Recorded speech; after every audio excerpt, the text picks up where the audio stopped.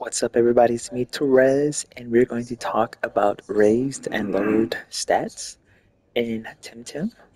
In this video, in a battle, a Temtem's offensive, defensive, and speed stats may rise or lower as an effect of different techniques.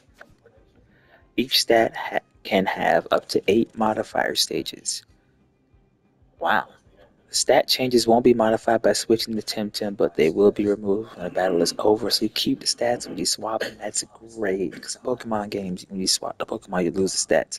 But in this game, a different monster taming game, you can keep them. That's great. Like the video, sub to the channel. Thank you so much for watching.